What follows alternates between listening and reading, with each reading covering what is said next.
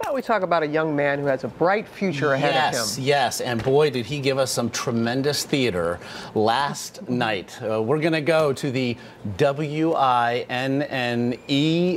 of the all-time American favorite, the Scripps National Spelling Bee, the 86th edition. Tough words to spell all day and night long, but those kids knew their stuff, and boy, was the competition fierce.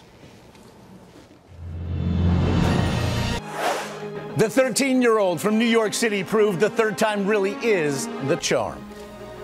KNAIDEL,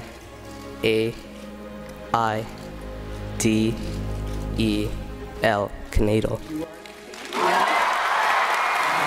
Basking in the glow of his winning moment. I think he's happy.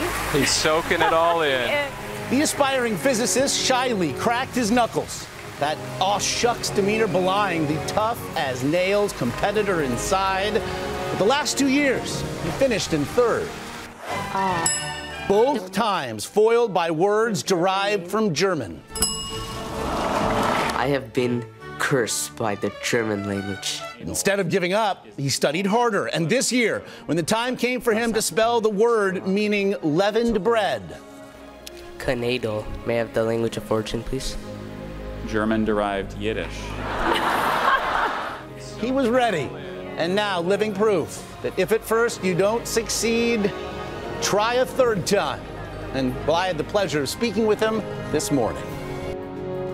Coming in third the last 2 years, how did it feel to finally have that confetti fall on you? I was actually very ecstatic to have the championship. So at that time, it didn't really register that I had won. You faced your nemesis there, words derived from German. When you heard KNAIDEL, did you know you had it won? Yes, because I had studied KNAIDEL previously.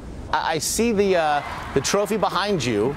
It looked pretty big and awfully weighty. I understand yesterday you were doing some rather intense preparations just in case you were the one who lifted it. What were you doing? I just lifted a couple of weights, you know, just when the time comes, I'd be prepared.